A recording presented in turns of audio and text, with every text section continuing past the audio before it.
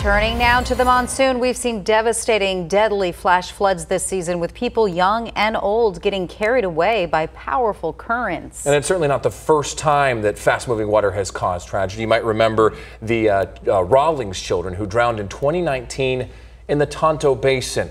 And one of those searchers in that case talked with our David Caltabiano, who joins us live in the newsroom tonight. David.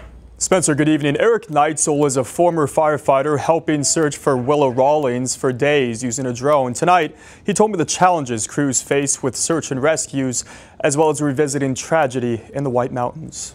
A November nightmare at the Tonto Basin. 3 children swept away in a flash flood in 2019. Officials say Daniel and Lacey Rawlings drove past a barricade and tried to cross the raging waters. The bodies of Colby and Austin Rawlings were found, but days, then weeks went by with no sign of a third child, 6-year-old Willa. That's when former firefighter Eric Neitzel stepped in with his drone. I flew for probably a good week and a half, 2 weeks, pretty much nonstop cycling through drones. I was there till the end, until when they found her. Eric says it was physically and emotionally draining. A strenuous search met with challenges. Coordinating with other people was one of the big challenges. Just the unknown.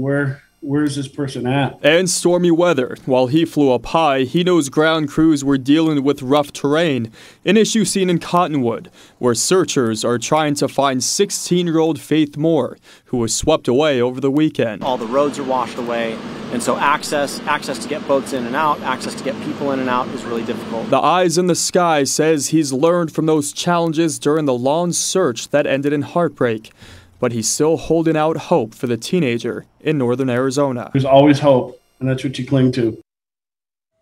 And you might remember Daniel and Lacey, the parents of the 2 children found dead in Tonto Basin, were charged for the 3 deaths and pleaded not guilty. Spencer. All right, now David, does the drone operator Eric, does he have any plans then to help out with that search for Faith Moore?